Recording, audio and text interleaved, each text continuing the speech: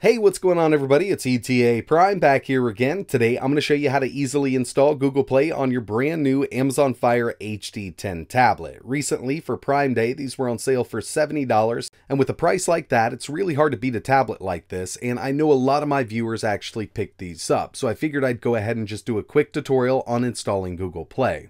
Now what you're seeing on screen here are both of the same exact tablets, but on the right hand side I've done some other modifications. If you're interested in getting all of this set up to look like a real Android tablet, I do have a tutorial, but this video is dedicated to just installing Google Play. Now this is really easy to do, but you will need access to a Windows PC because we're going to be using an application called Fire Toolbox.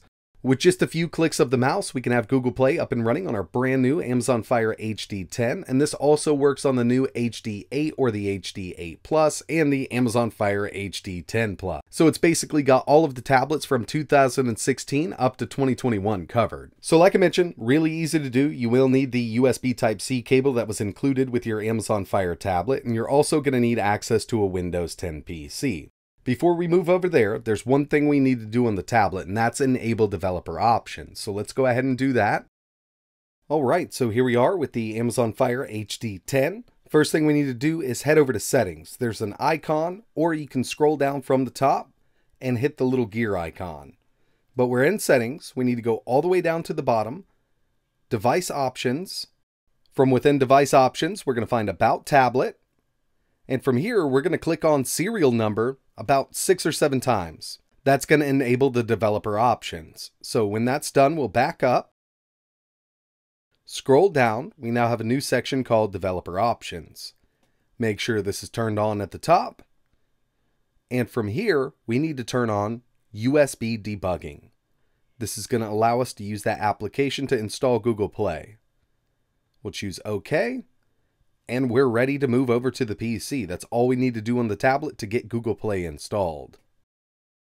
Okay, so now that we're over at our PC, we still need access to our Amazon Fire tablet. We're going to use the included USB Type-C cable that came with the tablet and plug one end into the PC. We're going to wait before we plug our tablet into the PC because we need to download an application, and that's known as the Fire Toolbox. And as of making this video, it's version 18, but it will be updated in the future. This is an awesome set of tools for your Amazon Fire tablet. It works from the 2014 HD6 all the way up to the new 10 and 10 Plus for 2021. This does a lot more than install Google Play, but like I mentioned in this video, that's what we're going to be going over. I recommend reading through all of this. There's some great information in here, but once you're done with that, we're going to go ahead and download the latest version. I'm going to grab the installer here, version 18.0, and this link will be in the description. Give it a second to download. It'll be located in your downloads folder. I'm going to head over there, and here we have it, the Fire Toolbox version 18. Like I said, this will be higher in the future, and we're going to install for only me. You can install it for all users if you want. Choose Next, Install. And we can go ahead and launch it. So from here, lots of great information. Read through this. Looks like it's your first time running this. They'll give you a little walkthrough if you want to. You can also change the theme here. I'm going to leave it just like it sits, so I'll choose Set Theme, choose OK. It's automatically going to check for updates, and it's going to search for your Amazon tablet, but we don't have it plugged in just yet.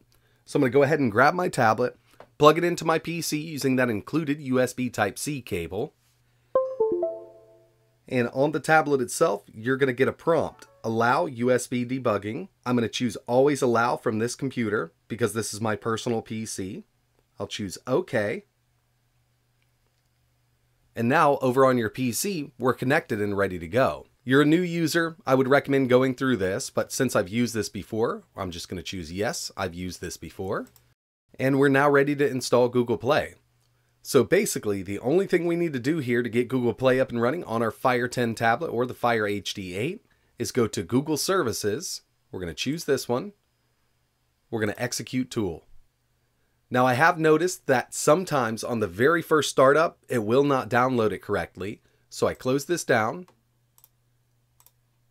Try Google Services again, execute tool, and it automatically starts downloading and installing everything for us.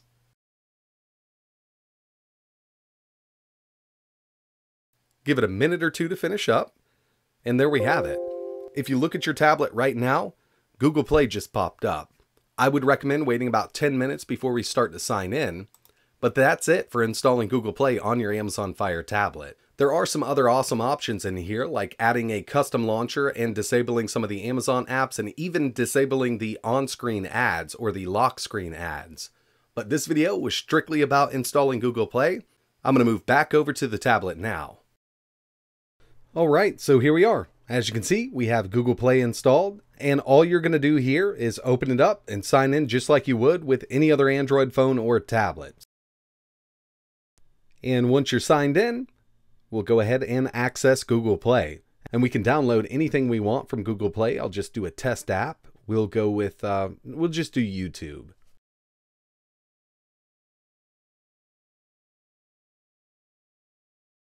It's installed and ready to launch. We now have the official YouTube app from Google Play installed on our Fire tablet. So yeah, I mean, it's really easy to install Google Play on these tablets, and it's totally worth doing. You could always go through and sideload things if you want to, but with no Google Play services, there are a lot of apps that just won't work correctly. So having Google Play on these definitely makes it a much better tablet. So that's going to wrap it up for this one. Really appreciate you watching. Hope you got this installed successfully. If you're interested in making your tablet look like the one on the right, I have created a full tutorial. I'll leave a link for that in the description, but it's basically the same steps with the Fire toolbox. You just need to enable some more options from within the application. But that's it for this one. All links for everything mentioned in this video are in the description. And like always, thanks for watching.